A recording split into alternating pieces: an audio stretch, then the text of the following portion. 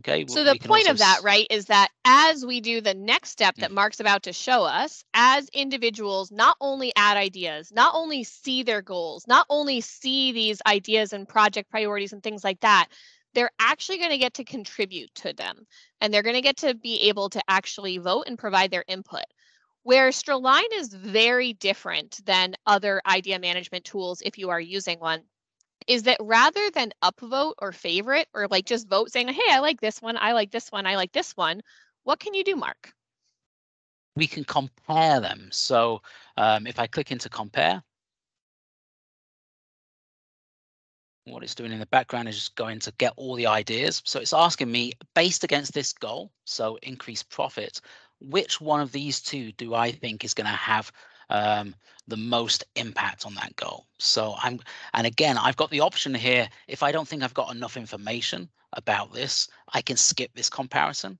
But in this case, I am thinking that from my perspective in customer success management, like create YouTube social media account would have an impact on increased profits. So I'm going to click that one. And as I'm going through these, not only is it taking this information, feeding it into the algorithm to change those rankings dynamically, it's also keeping a record so I know what impact this has had on what impact I'm making.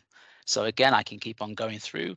So the idea is that as a team member, I can just log in here. Maybe this is the first thing I do for 5 minutes every morning, and I can just contribute and make an impact while I'm having that morning coffee.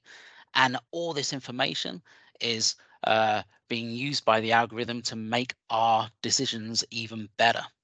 So that's the comparison part of StrAlign that I can contribute as a team member and make those contributions. If I go back to the top page now, we can see the comparisons have changed up here, which allows me to see what impact I'm making.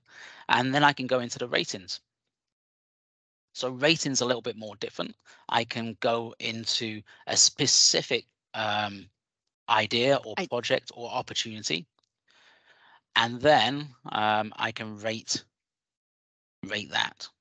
So as you can see on the bottom, I can view this to see some more information about the objective, about the idea or project or opportunity. But I can also rate it at the bottom. So here I can rate it on whether it's going to make a positive impact, a negative impact, or it's not going to make an impact. So I can move this along the line here, and I can save those contributions. And again, this is going straight into that algorithm to change those ratings in dynamically